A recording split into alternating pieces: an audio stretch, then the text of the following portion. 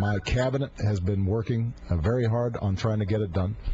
But ultimately, I think somebody said the other day, I am president, I am not king. I can't do these things just by myself. We have a system of government that requires the Congress to work with the executive branch to make it happen. I'm committed to making it happen, but I've got to have some partners to do it. Ben Monterroso is the executive director of familia, Vota, and Alicia Menendez of the New Democrat Network joins us, along with Frank Donatelli, chairman of GOPAC. Ben, let me start with you. What's your sense in the Latino community? Do you think that they're starting to get fired up? Will they vote in larger numbers than the Democrats had worried they would?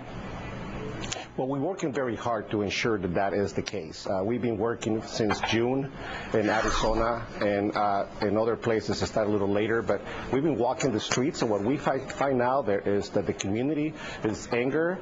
They are frustrated. They are upset. But one thing that they do notice, if they don't vote, their voices are not going to be heard. But are they frustrated with President Obama, and are they frustrated with him about immigration?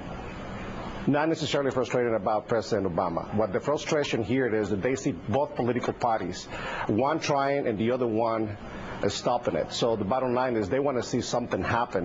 Not only the Latino votes, but I'm sure that other voters as well want to see the issue of immigration not being played as a football, but as something that they have to resolve.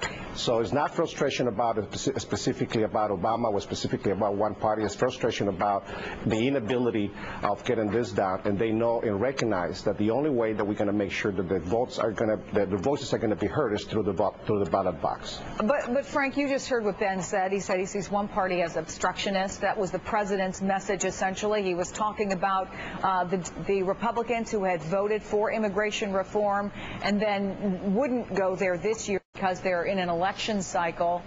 Is that going to work to some extent, painting the Republicans as the party of obstructionists? Chris, let's be clear about what this administration's record is on immigration. This administration has never made immigration reform a priority. It never even introduced a bill into the Congress. It never held a single hearing. So for the president now to say that the Republicans have been obstructing him is ridiculous. Where's the bill? Where's the hearing? Where was there any effort on the part of this administration to do anything about immigration? It's just typical that he blames everybody else but himself for the failures of his own administration. Alicia, you're shaking your head. That's just flat out wrong. I mean, there was a framework in place from Senator Schumer and Senator Graham. Tell me the bill. There's a bill that's been produced by Senator Menendez. Yes, there is. There's no bill, yes. And in the president had nothing to do with that. We actually had a vote on the DREAM Act, and not a single Republican stood up and wanted to vote for it. The president had nothing to do with the Menendez bill.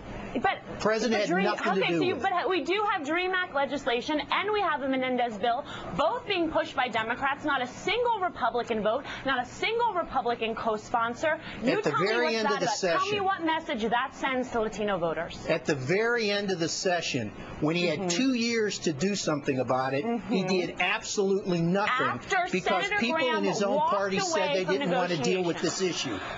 He's very good about blaming other people. I think Latino voters are incredibly savvy. They know who's on their side. The most critical thing is that they go to the ballot box and they vote at the levels that they voted in 2006 and beyond. Well, they're not at the point yet, certainly of 2008. That's really there's still what a 20% gap. Right. Even if all the people who say they're enthusiastic vote, even if all the Latinos who vote, there's still this big gap. Can they at least bridge that gap a little bit? And how do they do it? I just want to be clear and make sure we're comparing apples to apples here. What you want to see is them coming out at 2006 levels. Those are midterm levels. You know, sometimes we talk about Latino voters like they're different than all other voters. They're not some, special voters. They do tend to come out at less high levels during midterms.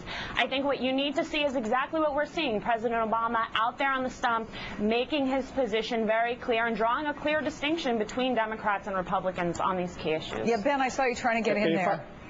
Yes, I'm trying to basically say what I just heard is the same old same. I mean, the reality is what the Latino community is frustrated about it, the voters that we have been talking about is what I just heard.